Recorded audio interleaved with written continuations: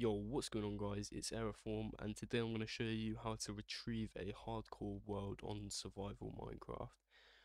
So you've just died a very stupid reason and obviously you want to retrieve your world. Well, that's not to worry because I'm going to show you how to do that, and this guide will also show you how to change a few other things in your world. I'll show you once we get into that. So first of all, you're just going to want to return to the title screen. I'm assuming some of you will have already have done this.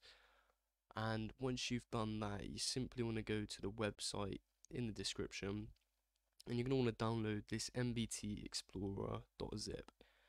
You want to extract that and install it, and then once you've installed it, you'll receive a file like this. So you're going to open it, and it's going to bring up already your save files.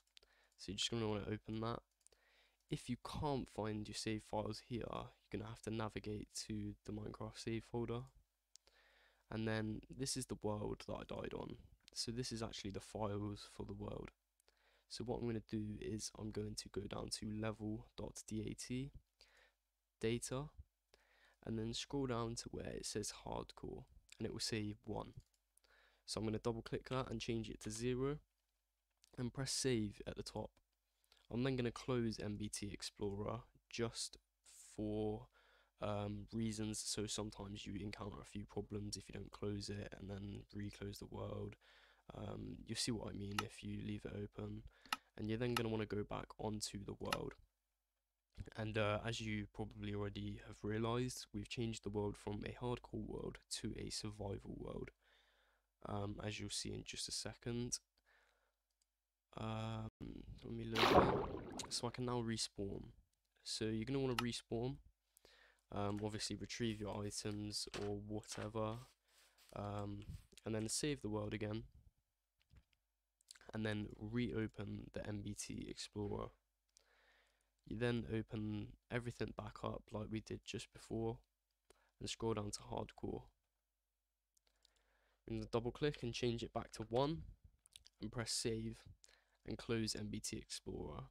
You can also play around with some of the other things in here. There's also game rules, which you can change without cheats. And yeah, so feel free to have a look through the other settings and things that you can change. So I'm going to go ahead and close that and go back onto single player. By the way guys, you don't need to close Minecraft for this. It will update live, and as you can see, we're back on hardcore mode. So I'm going to load back in. Just a few seconds, hopefully. Almost there. There we are. And as you can see, I'm back on hardcore and I'm alive again. If there was items floating around, I would have been able to retrieve them. And if you've placed a bed, it's very likely you'll respawn back at your bed if that was your spawn point. So I hope this guide has been helpful for you guys, and hopefully I will see you in another video.